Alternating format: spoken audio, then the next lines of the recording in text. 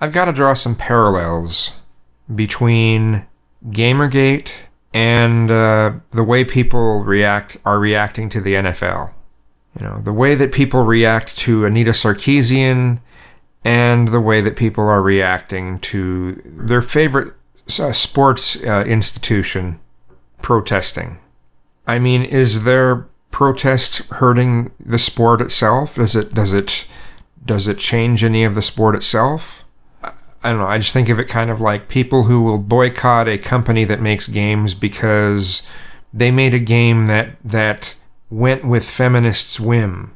But, you know, other things I'm thinking about are how people are saying that people are acting like snowflakes because they're concerned about the ACA or Obamacare being repealed and replaced with something awful. Oh, you're just being a snowflake. You need to Trump knows what he's doing, you know. So it's really snowflakey to worry whether you're going to have health care or whether your friends or family is going to have health care. But it's totally patriotic and totally awesome to boycott an American institution because some people that are involved in it are protesting the way that black people are treated by police. No, it's about the flag, America. Look past the fucking symbols and look what they're trying to say. And look how ridiculous some of you are acting about it. I said it's acting like some of the people would, oh, they're criticizing my game in a way that I don't care about. And they might change games in the future to be more like what they're wanting. Well, then buy a different game, you know? Just the things that people get triggered by, and then those same people will claim that postmodernist far left is getting triggered by everything. Well, you're getting triggered by just as much stuff. That's what I think is just so funny about this, is just how easily people get triggered by stuff. You know, maybe we really do need to have this overload of things that are edgy. I mean, it's starting to happen. People have just sort of run out. Oh, I've seen that before. Oh, I've seen that kind of thing before. Oh, and we're experiencing more of that as time goes on. And maybe we'll finally have an overload of that, and we won't be getting offended at so many things, and we might actually maybe we're going to have to become a society that can actually still pay attention. Whereas now, you know, you want it in sound bites and action. Everything looks like an action scene, right? Sound bites and action scenes. Because edginess isn't edgy. And what happens when the very thing that has allowed media to control people is to always ride this fence of what is edgy. That draws people into whatever it is. We've reached a point where nothing is too edgy. So the power that media has always had, as long as media has been around, that power now sees a very huge threat. And that is that the edginess that's always drawn us in doesn't mean shit anymore. Sometimes edginess can be not necessarily what the emotional content attached to something. You know, that's why I'm mentioning in commercials and movies and other such things. Some of it's the visuals. Some of it is the way they'll try to tantalize your senses. Well, once it gets tantalized just a little too much for things that don't amount to a hill of beans, you just sort of zone all that stuff out. And it doesn't mean anything anymore. And that's the level we've reached. There's going to be a point where we are going to want to have something more raw, more, not as processed, whatever it is. Our information, everything is not going to be as processed. Our food probably won't be as processed. You know, everything is leading towards things that aren't quite as processed. But getting so close to that time, and I don't know, I can't very accurately gauge when that point is going to occur. You know, I'm feeling like it could happen as soon as a year, but maybe things are just going to have to get a lot worse before they get better.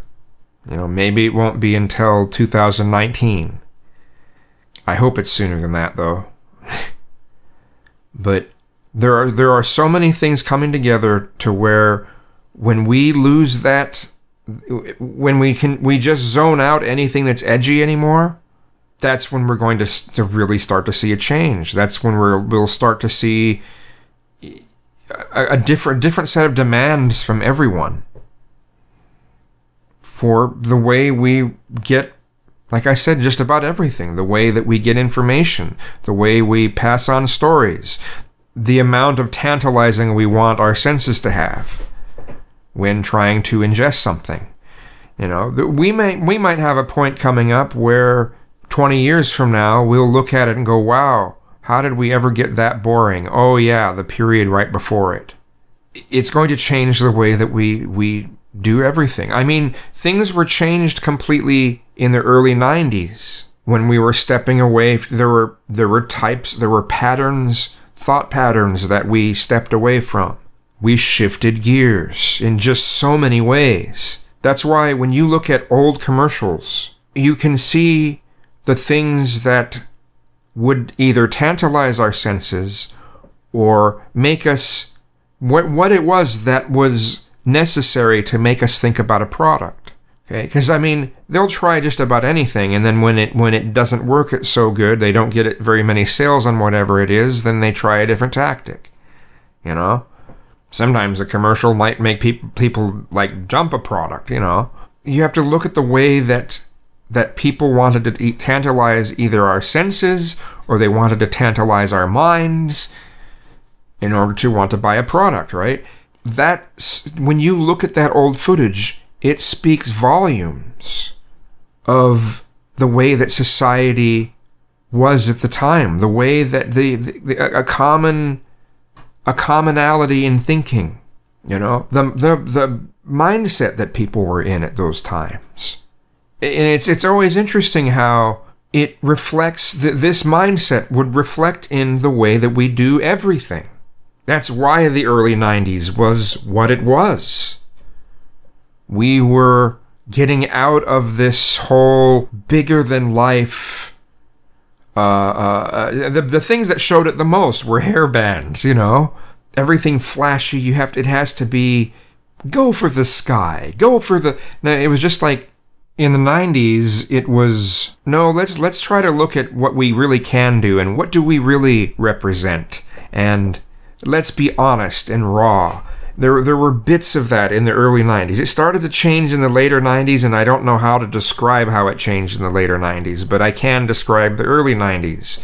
It was this step away from the way the 80s was over the top on everything. And this went into our psyche. It's a general mindset that you found just about anywhere. And I think we're due for one of those changes.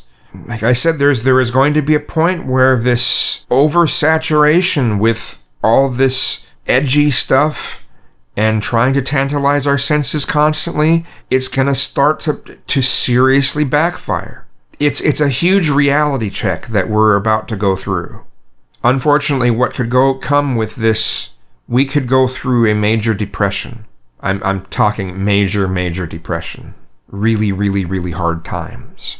I think it could be paired with something like that. But who knows?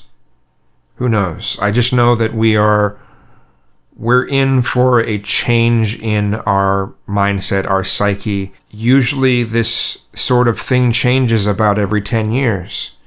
Maybe 10, maybe 12 years. And right now, it has been about 19 years. And we haven't moved on to this next mode yet. And that's odd. It's odd for it to be stretched out for this long. But I think it's about to move. But we are in for an awakening. It's hard for me to really think about deeply how many ramifications that's going to have. It's a little bit painful to think about. Because there's just so many possibilities of places that it could go. You know, it's just, you think, you know, I just know we have something coming up, and, you know, we just got to let it play out how it'll go. I'm hoping that we don't end up in a world war. You know, and to those who are upset with one of my last videos where I said that Trump basically declared war on North Korea, to North Korea and probably to the UN and to a number of other people, they think that when Trump said what he said, that it was a declaration of war. You know, we're telling them you can't test any more weapons or we're going to obliterate you. But a war with them doesn't mean that it's going to be full war games, thermonuclear war. It may not even come to that. There's so many factors that go into this. Like if China was to intervene, we started an attack and then China starts to intervene. Well, at that point, we'd be at war with China. That would suck. Something does eventually need to be done about North Korea. I mean, there's no doubt about it. Something needs to be done at some point. But I don't think threatening them the way that Trump threatened them, I don't think that was a smart idea. But who knows, you know? So, you know, if we make it through the next few years, I mean, something that I fantasize about, and I fantasize about movies no longer being something that, you know, multi-billion dollars are spent on each one. Or, you know, several $100 million spent on each one. It's like, no, this is stupid. I also, and a fantasy where an awards show is just a cheap stage, a few decorations here and there, just a regular little old sound system, and it's 20 minutes max. It's not some big, giant polished turd. God, even the presidential inauguration, what a giant polished turd. What a turd. What a waste of money. Total waste of money. But we somehow expect it right now. In the mindset we're in, we just expect it to get more extravagant and everything more and more extravagant. Oh my goodness, so extravagant. Now I guess we've sort of built upon what was set in place around 1998. You know, we started that extravagant thing. You know, it was firmly in place by that time. I'll put it that way. By 98, and we've just kept going with that stronger and stronger and stronger. I mean, seriously, what would shock you now? What could be said that would shock you? Or are you just like, well, no, nothing, there's really nothing shocking anymore? When our whole society starts becoming that way, there's going to be a change. There's no denying this element. So much is going to have to be refigured out. And it is rather interesting that this comes along with the Trump presidency. Because it's that same type of thing. Wow, a whole wrench has been put into things. We have to really figure this out. It's just weird how everything comes together like that. You know, it makes people have to think about what is the meaning of our government. What is it that we want the government to do? What do we want it to handle, and what do we not want it to handle? Yeah, this change is going to be big.